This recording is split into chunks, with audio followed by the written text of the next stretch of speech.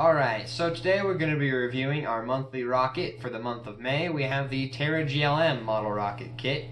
So this is the rocket itself. You can see it's a pretty cool looking rocket. No balsa wood or cardboard. It's plastic fins, plastic nose cone and everything. So there won't be any wood glue required for this build, just super glue. And the rocket itself is just under 18 inches tall, and it is just above 1 inch in diameter. It launches on from a B to a C motor. Just yesterday we launched it on a V6.4 motor, and it flew pretty well. It does have added weight in the nose cone. It comes with clay to add to the nose cone, so it is a bit of a heavier rocket, though it did fly well on a B motor. I wouldn't go with an A motor. That'd be too weak to lift up the rocket.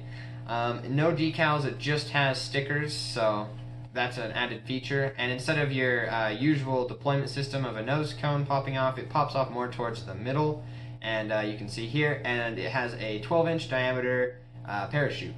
And as I mentioned, it launches on B and C's or an 18mm motor mount. So you have 2 launch lugs down towards the bottom here, and a motor hook instead of a retainer. So that's about the whole rocket for you, and we'll show you a couple launches, and you can decide what you think of the rocket. 4, 3, 2, 1.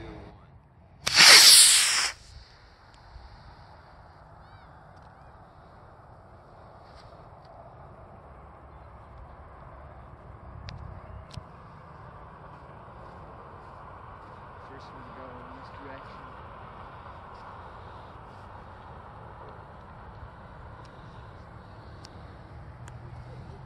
Alright, launching in 5, 4, 3, 2, 1.